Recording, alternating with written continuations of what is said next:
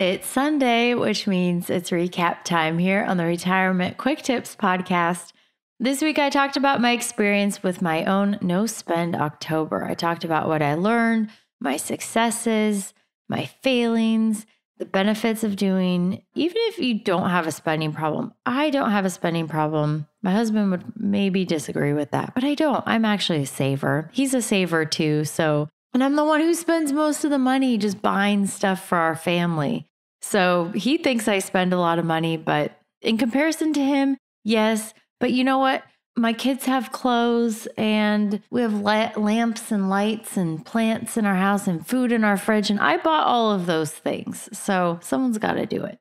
In case you missed any of the episodes, I think the biggest takeaway from this week and the thing that I would most want to convey if you're considering doing a no spend month, if you're on the fence about it, is that the positive experiences I had with my no spend month far outweighed some of the little annoying things about not being able to go out to eat or not being able to buy these leggings that I really wanted to buy and stuff like that. When I say this out loud, I see it sounds kind of whiny. Like, who cares if you can't buy your leggings? Exactly. Who cares? It's not a big deal. But on the flip side, on the positive side, I had so many, especially unexpected things that I was surprised about in a good way.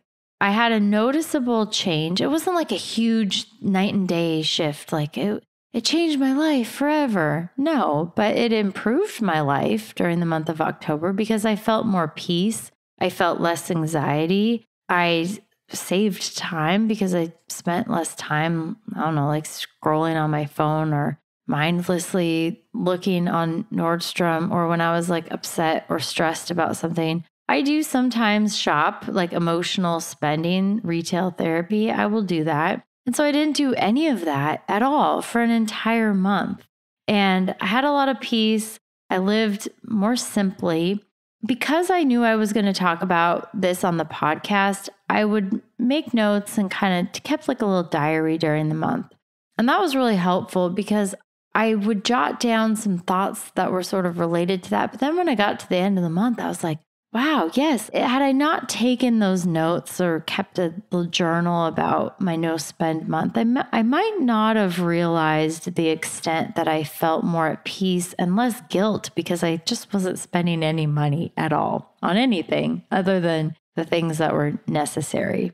So that was probably my biggest takeaway, is that I had so many positive, unexpected positive experiences from my no spend month. And it was eye-opening in a lot of ways. Like, yeah, we all know that money doesn't buy happiness. We can't spend our way into happiness, but it's easy to forget that. And the no spend month kind of resets spending priorities. It helps to free us from some of our bad spending habits that pretty much most of us have. So tomorrow I'm starting a brand new theme. I'm talking about year-end tax planning tips. And I'm doing that with a guest. So I'm going to have Sean Mullaney. He is the FI tax guy. FI stands for Financial Independence, FI tax guy.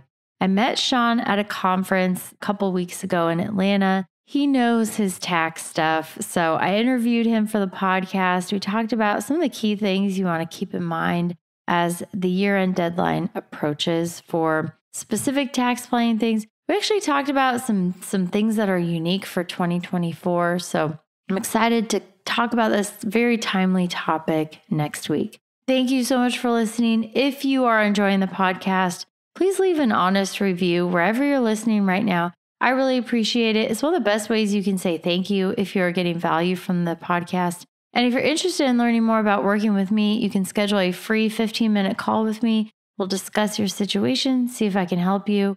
And I can answer anything on your mind unique to your situation about your retirement, no strings attached. Now you can find a link to schedule a call with me on my website, truenorthra.com. Thank you so much for sharing the love, spreading the word, leaving a review. I hope you have a blessed Sunday. My name is Ashley Michike, and this is the Retirement Quick Tips Podcast.